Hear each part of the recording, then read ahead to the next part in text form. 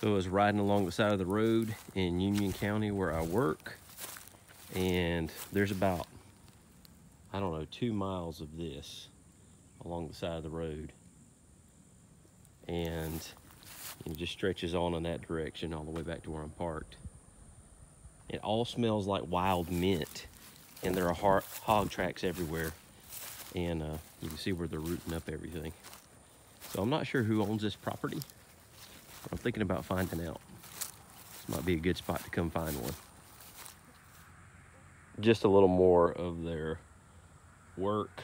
Small herd of hogs can do damage like this to acres of crops or acres of pasture just in one night. You can see right there,